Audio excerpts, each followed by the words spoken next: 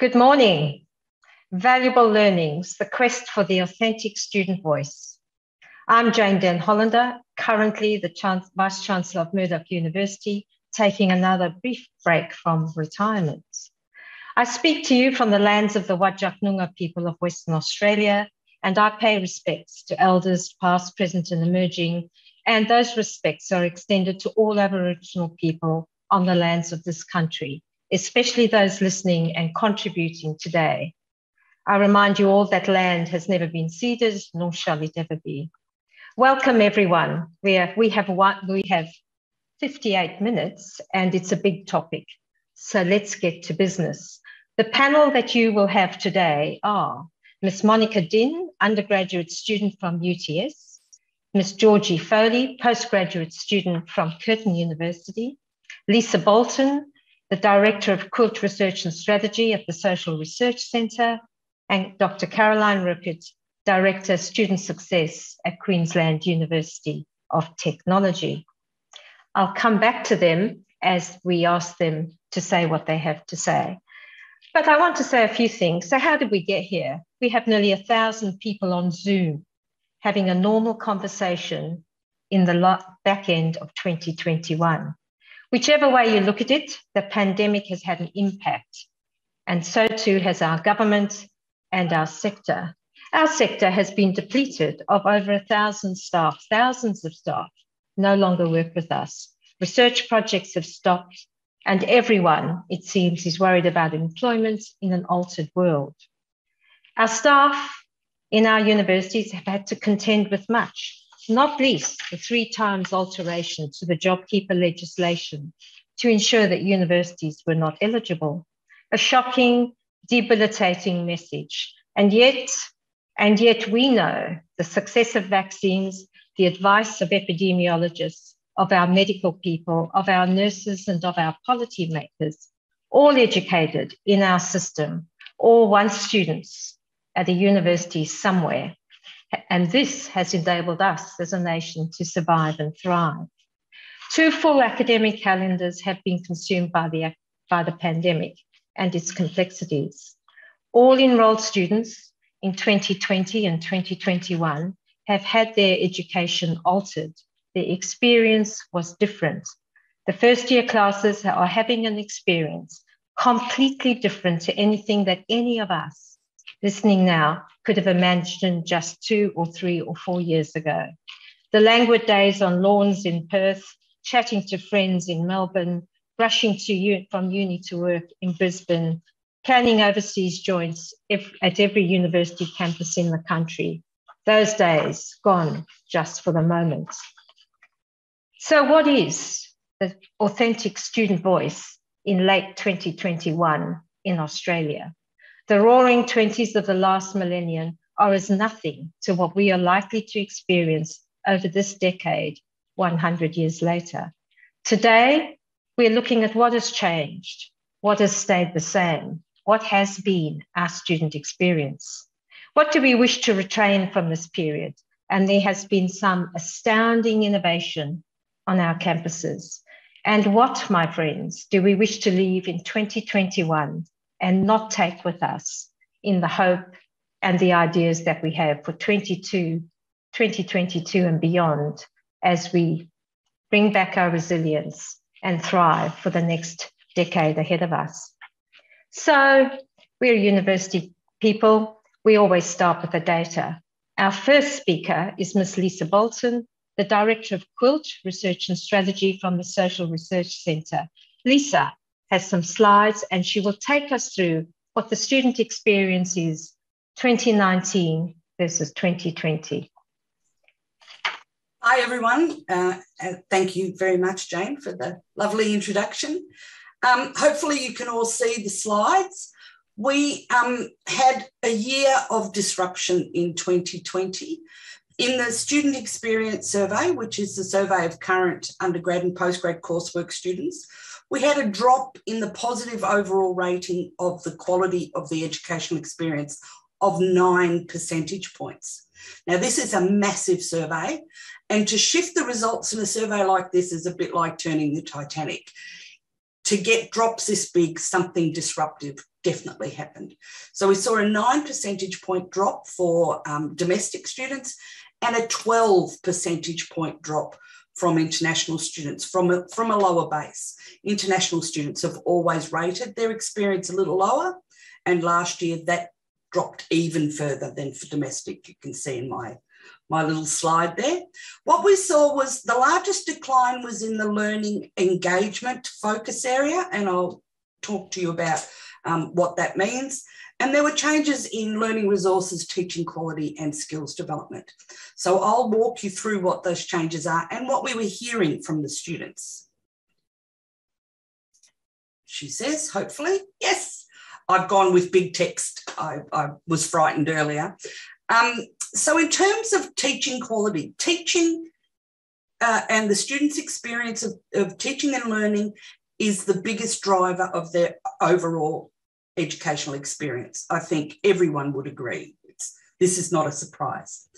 But what we saw last year was that a number of these items that make up this focus area dropped, and they were mainly around the area of the structure of the course. Just moving an on-campus unit into online space doesn't work. It is a different methodology, it is a different animal, and the course structures that work for on-campus don't necessarily work for online. The other thing we saw was that some teaching staff were having trouble actively engaging students in that online space. They were used to the classroom where you get to look at people and engage with them and make eye contact, and suddenly they were in an online space. A lot of what the students were saying were that just reading PowerPoint slides is not an engaging class. And a lot of academics just fell back onto that because effectively our systems were not ready, our staff were not ready, our students were not ready, and we didn't have the equipment and we didn't necessarily have the skill set to deliver engagingly in that space. For the most part, people did a good job, but it was a problem.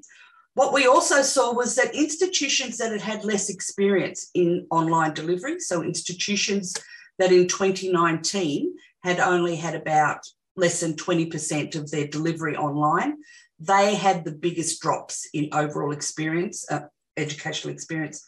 But there was a big difference between institutions. It showed that while this was disruptive, some institutions handled that disruptive better than others. There are learnings to be had and there are messages to be heard about how to do this sort of online learning well. So another thing that we saw was around that learner engagement, and those sorts of questions are asking a lot about student collaborative learning. It's asking a lot about how well students are engaging with other students, working with other students and engaging with them in class and outside class. And what we saw was that had the biggest drop of 16 percentage points in 2020. It's not as important to the overall experience as teaching and learning is, but it still had a little more importance last year, took on a little bit more of the life of its own. What we saw that students were less likely to be working with other students. They were more likely to be having online discussions, so getting in Zoom into a room somewhere, but they weren't engaging with other students. They weren't working with them. They weren't developing friendship groups, social groups. They weren't getting to know other students. And there was a lot of comment about students having to get into groups with other students and not knowing anyone. Who are you going to get in a group with? Who are you going to work with? Who are you going to see outside class time in order to help you both or help many of you through your studies?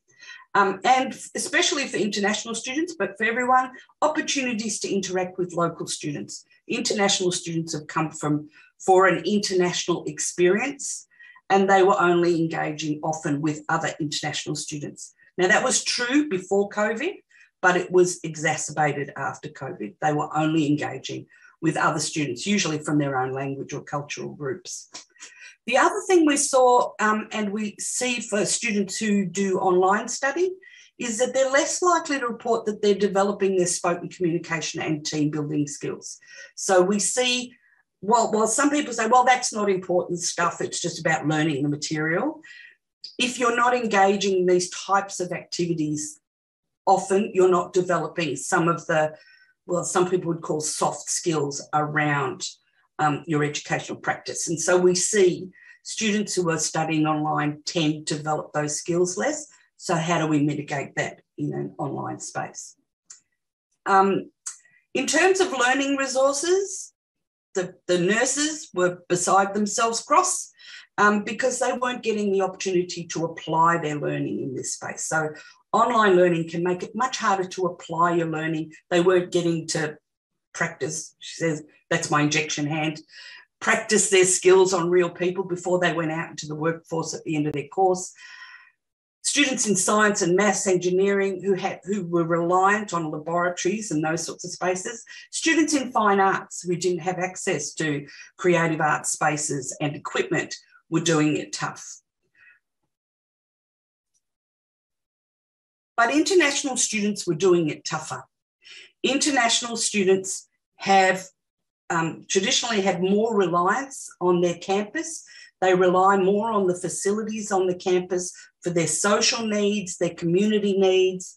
They don't have access to family and friendship networks often outside of their university or higher education experience. So what we see is for international students, that learner engagement, that extra component of their experience, access to libraries, access to learning spaces. I mean, we heard today about students, particularly international students, having difficulty accessing living spaces. They tend to be overcrowded. Those students tend to be isolated. We were letting our international students down because they just didn't have access. What we saw was a huge increase in the number of international students saying that their financial circumstances, their living arrangements and their paid work commitments had a negative impact on their study. So not just on them personally, but on their study. And some institutions had sort of programs to food banks where they were feeding their international students. Some institutions had a program where they would ring, staff members would ring all the international students just to see that they were okay because they were so isolated. So in a nutshell, that's the story from 2020 from the SES survey. That's what we heard students saying. These kinds of surveys are not everything. They don't collect everything. There are other aspects to the student experience that we're not covering, but certainly it's raised some important issues around teaching and learning in 2020, and we need to be listening to students about how to address those issues and how to improve our practice. Thanks.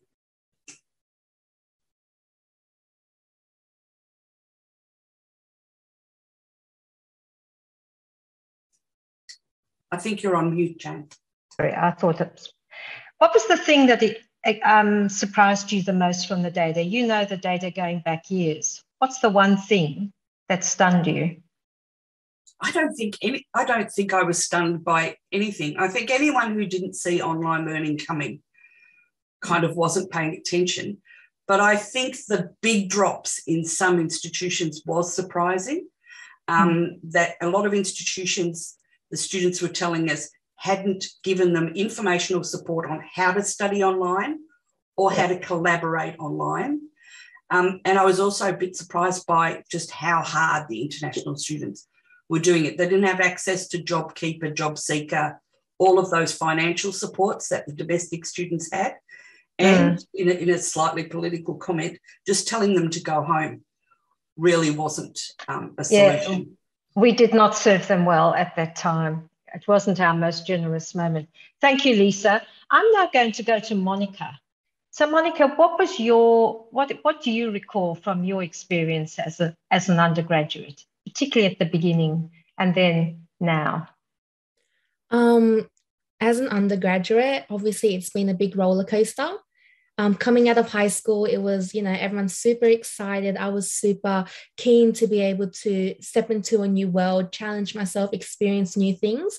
And my first year of uni was amazing. I made so many friends. I was able to meet with so many people, expand my network, talk to tutors when I needed help, and they were readily there because we did have the opportunity to go to the classes and have face-to-face interactions.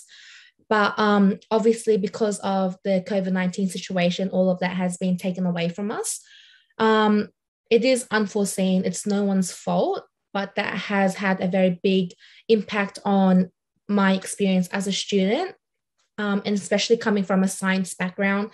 As Lisa said, we relied a lot on our laboratory work and all our experiments, and to have to be at home and try to imagine that or kind of play out what would happen in the experiment in your mind and be able to write a scientific report based on that was very, very difficult. And, our tutors would always be like, you can collaborate with your friends, have Zoom meetings, but it's not the same online. It's very awkward to be able to pop online in a Zoom call and just establish that connection straight away. So I feel like a lot of us just shied away from even trying to ask for help because it was just too awkward to even do that. Yeah. Okay. So what has that done to your grades and your interest in your particular discipline? In terms of grades, my grades have improved just because I've had a lot of time at home to be able to work on them. But so there is a silver lining for parents in all of this. There is a silver lining. But in terms of my motivation for uni, it has just dropped significantly. I don't want to, throughout lockdown, I wasn't passionate in medical science at all. And I really considered why I chose it in the first place. Yeah. Mm-hmm. So right now, university study isn't all it was cracked up to be when you decided to make the big jump. No. And I just feel so bad for those who couldn't even experience anything. At least I got to experience one whole year of uni life and societies. But I do have my sister, she couldn't experience any of that, and she's just lost all motivation at all. Yeah, the class of 21. Yeah. Thank you. We'll go to Georgie, who's a postgraduate student. So what's your experience been, Georgie? The sudden shift to Zoom and coming out of an undergraduate into a postgraduate.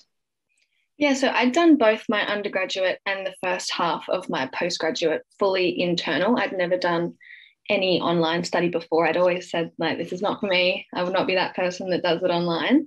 And our initial shift in that week where we decided we were going online was actually quite seamless. I think at my uni, all of the platforms were already in place. So it was a really easy shift onto the platforms. That was great. However, the classes were put straight onto this online platform, exactly the same format as Lisa said, as they were in an in-person classroom. And that is so different. So having a 20-minute discussion with your peers in a classroom is incredible. And you have these amazing discussions and it goes so many places. But when you're on a Zoom and half the people in your breakout room don't have their cameras on and you have 20 minutes to have a discussion, you speak for about, I would speak and say something for about a minute, put it out to the group and no one would give me anything back. And I would sit there for 18 minutes with no one to speak to, nothing to say.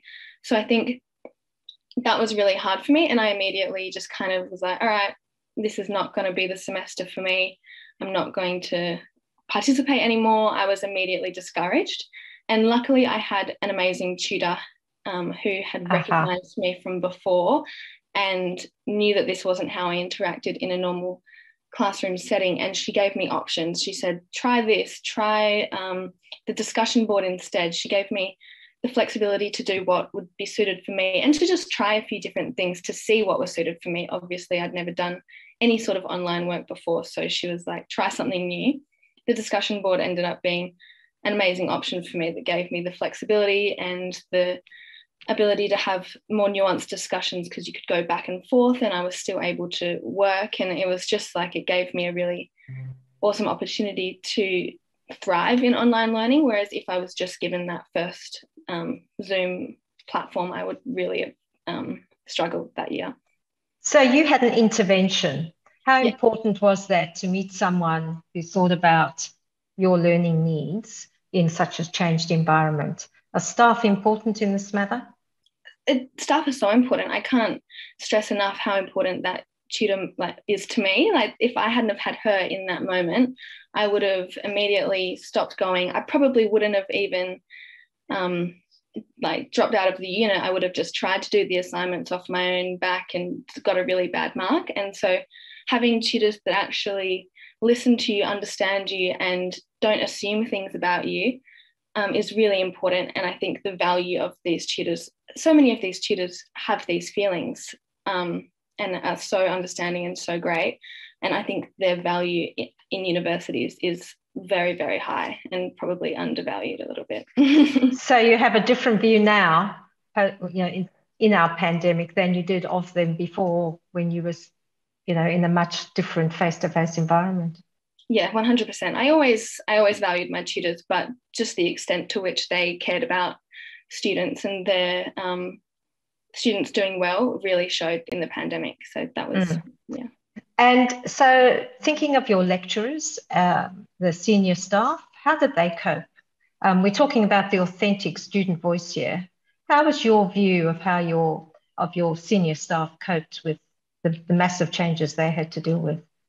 Yeah, I think it was quite hard. A lot of my lectures were already online lectures, and I think that they had done a really good job in the sense that no one took the easy route, in my experience, of just putting up an old recorded lecture, which I had a lot of friends experience, and it was just like, what are we paying for if we're just going to have old lectures recycled? But all of my senior staff who did the lectures, they really put a lot of time and effort, I could tell, into making the lectures not the same as they were before. It was obviously changed due to the context of COVID. They were doing it no longer in a room, but in their homes. But you could tell they were putting a lot of effort into it, and it was really beneficial to us. Great. Thanks, Judy. Let's go to Caroline now. And Caroline, the question for you is, when we say authentic student experience, what does this mean to you in your work in the support area of your university? I think for me, what the pandemic has really highlighted is that there is no single authentic student experience, but there are experiences. And when I think about that in terms of my role, it's really about saying, how do we better meet students where they're at? How do we more complexly understand their needs and understand that different student profiles are going to have different needs?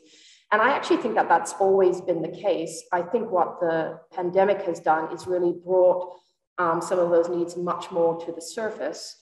The other thing I would note around an authentic student voice and an authentic student experience is that it is actually everybody's responsibility. And I think the pandemic is requiring us to work really differently across our institutions. For our academics to be able to pivot and take risks, they need support. They need support in terms of learning pedagogy, but they also need support in terms of their well-being. And we need to think and tackle these challenges much more holistically. So I think those would be some of my thoughts just around it. So one of the questions that has come up just about everywhere when I've talked to people is, how have universities been coping with students who have bad or no technology? We all know about the NBN. Let's not have an NBN conversation, but connectivity can be terrible. Often they don't have the best computers, particularly new first years would often be using a hand-me-down of something.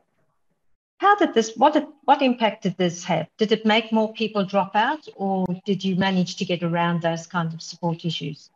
It's really interesting because when we talk about the challenges of technology, inevitably we can look at the hardware issues, or do students have access to internet? But I actually think, I'm not sure that was the most exacerbated pain point. It was actually all of the factors that were shaping when students were coming online, the fact that they had kids at home, the fact that they needed more flexibility around learning, that to self-manage at home is a really different experience than to learn on campus, where you have cues, where you have community.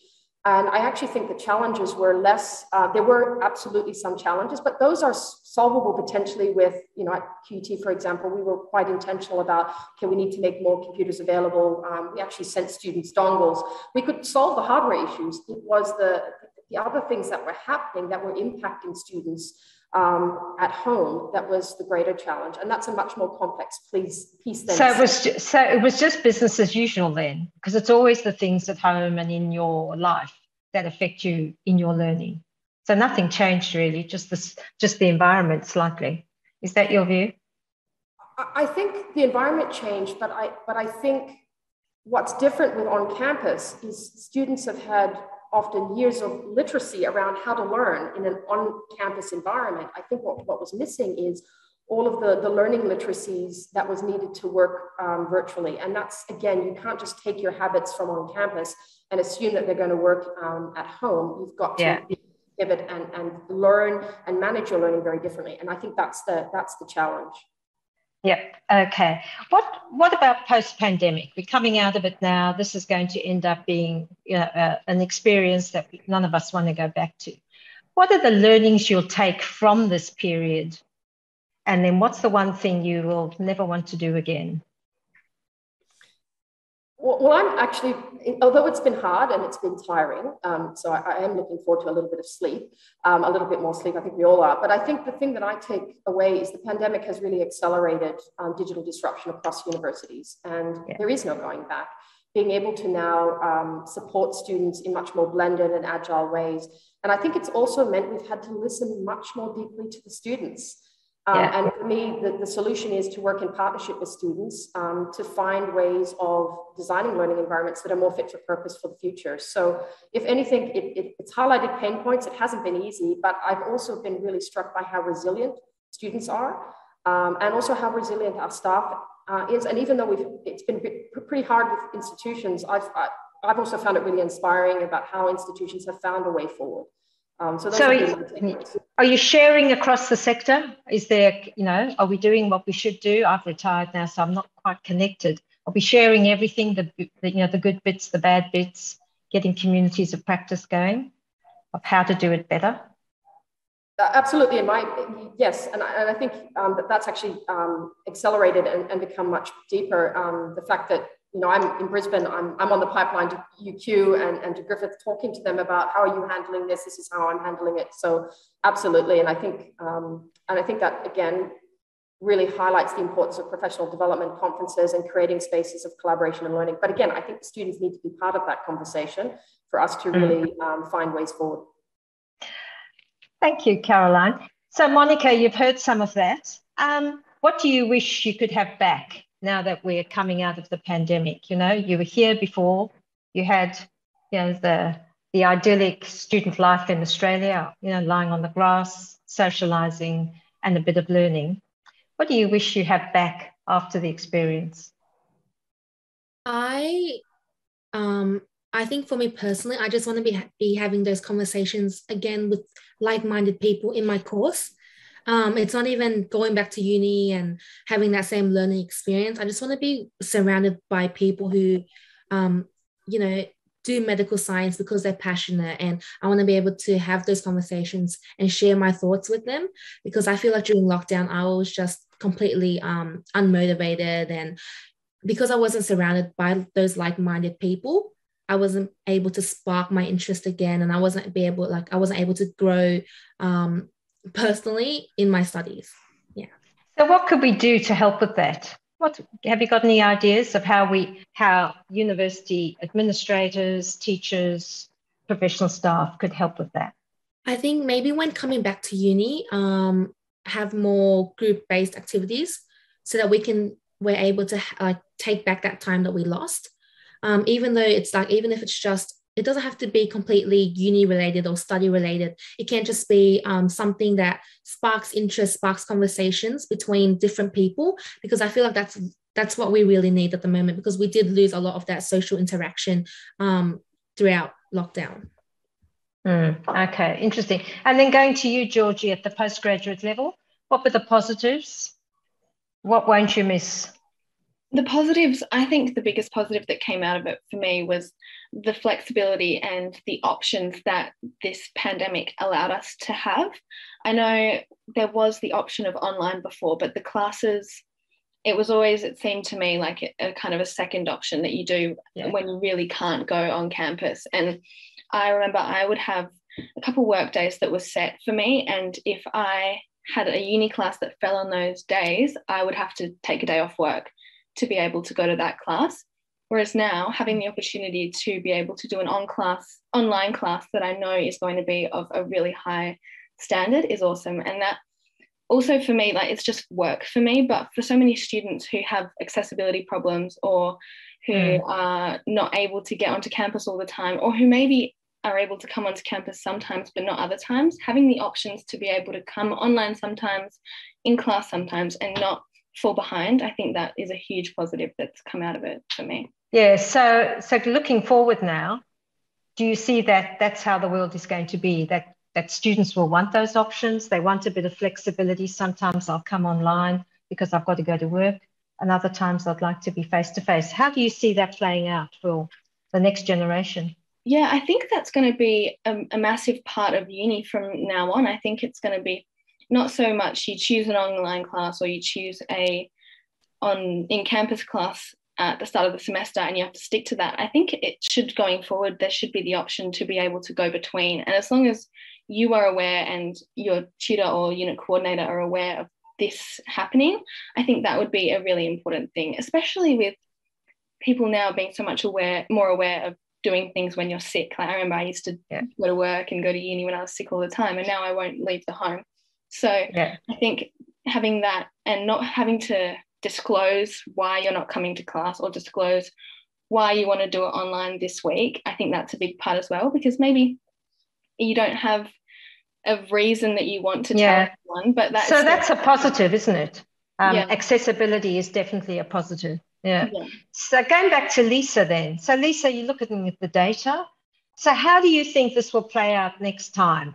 Where do you expect things to improve? You know, accessibility, Georgie's just been saying, it was more convenient at various times in her life to be able to go online. And if you think of all our students with access issues of various kinds, do you see that improving, changing? I think this kind of survey is measuring how we're performing against student expectations. And I think one of the things that will change in 2021 is that the students' expectations will change. And so we'll see some improvement just by dint of that. Some institutions have done a lot of work. One institution I know has redesigned every unit to be able to be delivered online or on campus. Other institutions are just saying la la and hoping it'll go away. I think that what will be needed is to identify what is the intrinsic thing that brings students to campus. So I think even before COVID, students were voting with their feet and not turning up to campus outside class times. They were still coming to classes and valuing that, but outside class, there wasn't a lot of impetus, a lot of activity, a lot of structured things that students found valuable. So I think the conversation that would be most valuable in this next year would be, what is it about the on-campus experience that is valuable? What is it about on-campus delivery of education that is valuable? And what can we do online without losing what students would consider to be quality? And so I think those are the conversations maybe that we should be having, because we'll have some improvement in 2021, but it's not going back. It won't land pre-2020 yet. Okay. Another thing that occurred to me, is it easier to drop out online? You know, often on campus, you can persuade students and intervene on a bad day. You know, I've had enough of this, I've just failed a unit, or come and chat to someone. Is it easier online? Dropping out? I think in some ways, yes, absolutely, it's easier to drop out. But again, I think one of the strongest tools we have to counter that is to design connection and engagement into our online learner experiences much more intentionally. And to make sure that we're understanding much earlier how students are tracking. And we don't need to wait until they're in crisis before we reach out. I think there's been some really exciting students as partners work across, which is let's be proactive in understanding what the needs are. And in involving students in the conversation, we also can create better help-seeking cultures on campus and online, so that, again, there's nudges and we support students that they're not on their own when they're at home in their bedroom or in their office, that we're there with them, supporting them. Okay.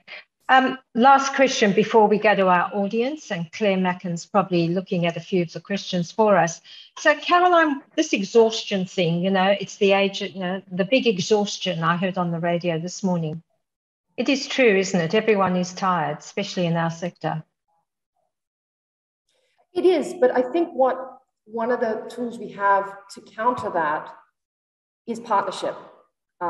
Because when we face complex problems, whether they're problems of learning, when we're in it together and we have a range of different perspectives, that's what leads to the innovative solutions. And I think more than ever before, universities need to work in much more integrated ways, the academic, the professional staff member, the student, the data specialist, we need to all be working. So we have to change the ways we work, pardon me, and I think that's going to then also help us breathe more and also feel like we're not all in it alone, and that we don't have to. I think a lot of people are feeling they have to carry a lot on their shoulders. We need to think about how we can share that load across. Okay, all right, Claire. What's the most popular question we've had from our 1,000-strong audience? Excellent. It's actually, the chat is going off. So thank you. I'm loving the chat. And I've actually grouped 4 themes from the chat. So there's a little bit of back and forth of observations and a couple of formal questions. So I'm going to summarise for you, Professor Jen Hollander, 4 questions for the panel. So one is around what have we learnt from online learning through COVID for traditional on-campus students? The second is, and I'm going to give you a bit more detail, so hold on. When do we want to have fully online learning? And the third one is a bit of chat around the access and equity issue. So what has COVID meant for access and equity?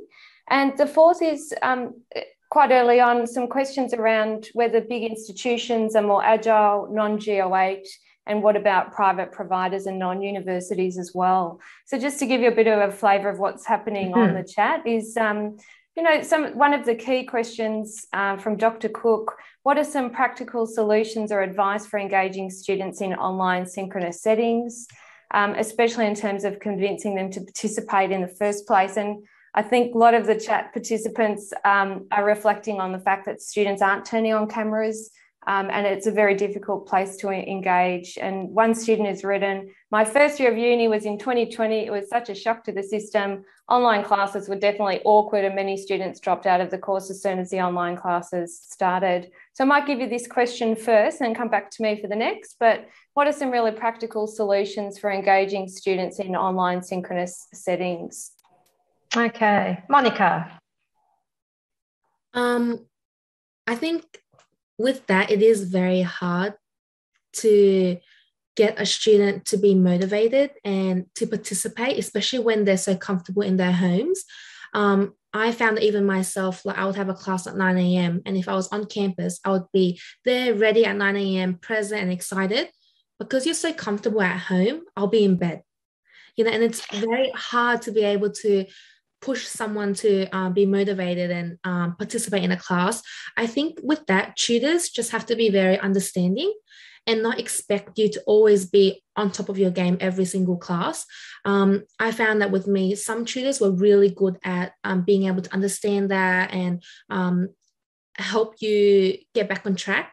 But I feel like for some of my other classes, the tutors would just be like, come on, guys, I need you guys to, participate now. Like, you guys need to turn on your cameras. And sometimes it was like, I felt like I wasn't being, understood, or like students weren't being not being heard. Yeah. Not being heard. Yeah. Okay. Do you think that, so thinking about that, you're not a fan of going fully online, are you? That the future will be fully online? So how are we going to motivate you to get up at 9 o'clock? What are the changes you'd like to see so that you are motivated?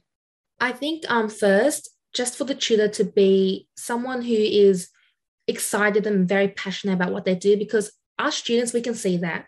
And if we're being taught by someone who is so passionate, that will ignite something in us to want to be able to attend the classes.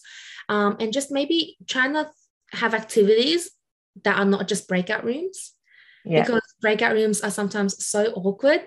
So yeah, that does sound awkward. What about you, Georgie? What do you think of that? How do you get enthusiastic to, switch on your camera? Yeah, I think that, I mean, what works for me might not work for other people, but I think for students, all of our students are so different, and a one-size-fits-all isn't ever going to work. But I do think that as tutors or as institutions, it's like being creative and trying new things. Like, it might not work. Try, a funny activity at the start. In class, I normally hate doing those like icebreaker things, but on a Zoom, you kind of have the confidence of not actually being in front of everyone. And so doing these icebreakers in front of a whole class on a Zoom, things like that, I think can really help get people engaged, get people laughing, get people happy to be in the class, and then get on to the more content of the course. I think that's a great way to get people engaged and on their cameras. Mm-hmm. Okay, Caroline, what are the tips that you give to academic staff, many of whom have worked in the sector their whole lives in another way, 40 years, excellent class teacher? How are you enabling them to become technocrats and use the system? It's like the front of an aeroplane sometimes, starting to jiggle things when you've got 100, 200 students. How is the sector doing on training and helping teachers? I think that probably that's an area we can keep growing. And I think sometimes it's about, okay, what are the new tools we can use? And it often becomes a tool or technology conversation, when I actually think it needs to be more of an experience conversation. So, one of the things when I'm talking to academics about facilitating student success in the classroom, it's about how do you intentionally build a positive help-seeking culture in the classroom? How do you intentionally build personalization and connection? I know it sounds simple, but something as simple as the academic has a story of their own journey as learners. Sometimes it's not a technology solution. Sometimes it's about sharing their own insights or reflections on learning. Sometimes it's about sending an email and making it personal. But another thing that I've seen that's really powerful is we have a lot of peer-to-peer learning in our universities and a lot of really robust peer programs. What I have seen at QUT is some of our academics have actually brought those peer programs from the co-curricular space into the curriculum. And again, that has been quite powerful. That's a big win, actually. So, Lisa, what about large universities versus small universities? Do the large ones cope better with going digital vis-a-vis small, or is it absolutely not like that at all? There was a question. Well, some of that is about turning the Titanic. So some of the large institutions were caught short. They'd had very little online delivery prior to 2020, and they had to not only sell it to their students, but sell it to their staff, because their staff didn't want to deliver and teach in an online environment, let alone the students not wanting to learn that way. And so I think for a lot of big institutions that hadn't had that experience previously, it was a very sharp and very ugly learning curve. But for some of the smaller institutions, it was a non-university that rewrote every subject to ensure that it was sort of a valid delivery method for online or on campus. So they were very nimble and put in that resource and really pushed it. But some smaller ones. Yeah. So going then from Georgie's question about how she likes the flexibility of Zoom, zooming in or going in, and how she does that, Monica said similar things. What's the message from that for our sector? We asked students, for some institutions that added extra questions about how much support and information they had received from their institution on how to learn online and how to collaborate online. And less than half of them said that they'd had any. It was a problem because there is an assumption that an online learning experience is the same as an on-campus one, and it just isn't. And so with my previous teaching hat on, I would say that what we are looking at is teaching staff how to deliver online. What we need is learning design around how to have conversations in an online space, how to engage in an online space, how to be social in an online space. And I think both staff and students are not necessarily there yet. This is a big learning curve. And so that's part of induction going forward, do you think, yes, at the beginning of first year for staff and students? I know one institution with which I used to be associated has a whole unit at the beginning of their online courses called Learning and Teaching Online, where they get the whole purpose of that unit is to teach students those skills about how to do group work online, for example, by actually setting tasks. So to a large degree, and to Monica's point, you need to set tasks that force students to engage, that they are made to engage and be seen to be engaging, and that's part of the actual curriculum. Don't just throw a question out there. There is something, there's you got some skin in the game. Yeah. Do you agree with that, Monica? Yeah, I do for sure. Sometimes we would be put into a breakout room just to discuss, and we're all like, so, we'll say like one comment, 2 comments, and that's it. Yeah. So Georgie? Yeah. Georgie? Yeah, I agree as well. I find the classes of mine that have really excelled in the online world is like the ones where you aren't just online for the sake of being online. You have little requisites that you have to meet to be able to get the grade, like participation grades, I guess, is online. Yeah. Let's go back to Claire. Claire, have you got a couple of other questions for us for this last few minutes? Yes, definitely. I think that there was a lot of chat around the benefits of online learning, particularly for some students who would require that and at different levels, such as postgraduate. So some of the comments were that, why do you assume we're going back to the previous forms? Many institutions will remain online. And is the pandemic over? Europe doesn't suggest so. Another comment, we need to remember that online is the authentic workplace for many careers. Important to note disciplinary difference and shifts towards digital delivery. So I suppose what's the future in terms of online learning, and how do we position that moving forward? Yeah. Okay. And so, Georgie, thinking about the rest of your studies and peers coming through, how do you see that future playing out? What would you like improved in the online experience that you've had? I think an improvement really just has to be understanding the diverse needs of the student. And I think that can only really be found through talking to the students and asking them what they need, and having a broad range of students, not just talking to one class of art students, or talking to people from everywhere, from every background. And I think that it's important as well, like I know a lot of students, you get the emails about doing surveys and things like that, and you often see a lot of them come through and it's just like, oh, I can't be bothered, I don't have the time.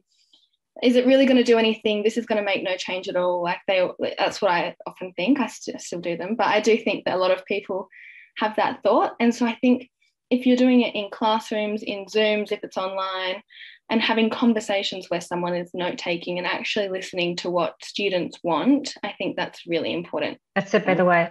Yeah, I like the question about, there's life after study, so careers. And the reality is you are going to be living, doing and working as we are speaking now. Yeah. Does that excite you? I mean, it excites me in a way. Like the amount of people you're able to meet is a lot more.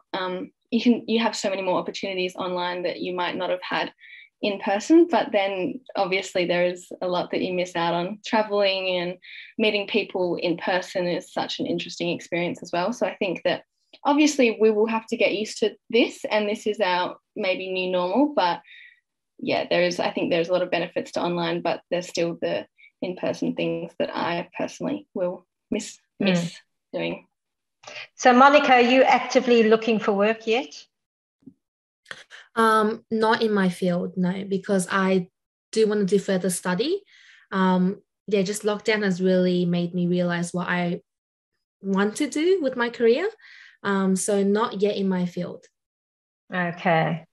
All right. Another question, Claire. We've probably got time for 3 more. Excellent. I think this one's quite a big one. So, thank you to the presenters for this valuable discussion. I'm curious whether anyone has found that while the shift to online teaching has raised many significant challenges, one benefit is increasing access to university education from a more diverse range of students, for example, in regional and remote in Australia. And just for the other side is in the UK, we've had substantial areas with poor network connections, and that has made online engagement very difficult, and having the camera on really exacerbates that challenge. Does Australia have the same issue? And then sort of the other, just to give you a lot to talk about, the whole interaction between international and local students at the postgraduate level. So local students were typically studying online at postgrad and internationals on campus, so it really split. So now that they're coming together, that mix, how has that changed the landscape? So lots of questions around access and equity. Mm-hmm. Okay, let's go with that first one about access. So connectivity, I've read some of the British press and the irritations there, and I must admit I was surprised. I thought we took the prize for bad NBN, but I don't think that is the case. So how are we feeling? Lisa, did you get any comments in the survey around connectivity and the annoyance of a camera all the time? Some particularly with institutions where the staff didn't have either computers or connectivity, let alone the students. So certainly there were those teething problems, but it probably wasn't as big an issue as some would think. A lot of students were able to still come onto the campus in a COVID-safe kind of way and access wireless networks and access some equipment through libraries and stuff. It was that in a group with 30 people that was really lost. Yeah, and the cost of it all, was that a socioeconomic problem anywhere? I mean, going online with camera for 5 hours a day is quite expensive. Not that I could get out of the surveys. Okay, not out of the surveys. Anecdotally, yeah. Yeah. Monica, any of your friends complain about that? Not my friends, but personally for me, just internet issues sometimes, which is, it happens to everyone, but then that sometimes would affect my grade. Because, if in the middle of a quiz and your internet drops, you're going to have to do that whole quiz again with completely new questions. And sometimes the tutors would be, if it happens more than once or twice, they'll be like, what's happening there? And it's not like I want it to happen. It just sometimes it happens there. Yeah. That is it. Yeah, that is an issue. So, Caroline, this improved access from regional and remote, are you seeing that? Do the regions have enough connectivity and bandwidth to have the kind of conversation we're having now? I think that's still an area probably that universities need to be paying a significant amount of attention to. One of the things I find interesting is how the conversation plays out.